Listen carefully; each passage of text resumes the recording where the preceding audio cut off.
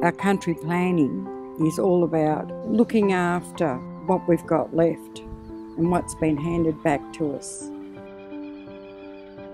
There's a lot of work for the First People to be involved in, and that's with our burials, and that's with the rabbit control, the fish.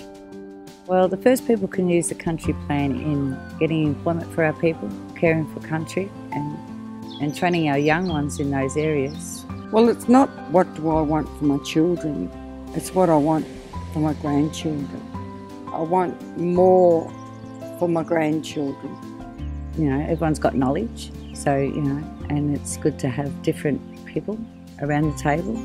It's not going to just be a job for the First People of the Miller O'Malley. It's going to be in partnership with everybody around this area. It's all about learning and caring for our country, so the more people know about how to care for country, we'll be better off for our people and country.